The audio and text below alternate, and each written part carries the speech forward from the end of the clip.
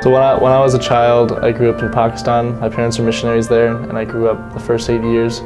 We had a really dinky piano. Didn't really help much, but it got me started. And we moved to America. Not a lot of people at my school played instruments back in Pakistan, but when I came to America, it's mostly everywhere. So I felt like I needed to put a little more effort into it, which actually I quit for about 3 years because I felt a little more overwhelmed, but then I got back into it, and that's when I really took off. I decided music would be my career around when I felt like it was the only thing I was good at. I felt like, what am I good at? I don't really know, but music was way up there, so I'm just gonna go with it. And then eventually I started liking it a lot more, and became more of a passion than a chore. And that's when I kind of realized it's fun to play piano.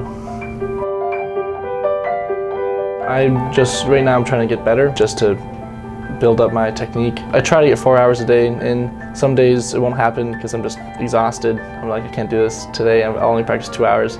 But some days I'll practice like 6 hours. It's kind of a spike. I'll wake up early and just play for hours. What music means to me is letting everyone know what's out there. It's fun to explain to people what I like to do. I like to delve in and tell them more about it.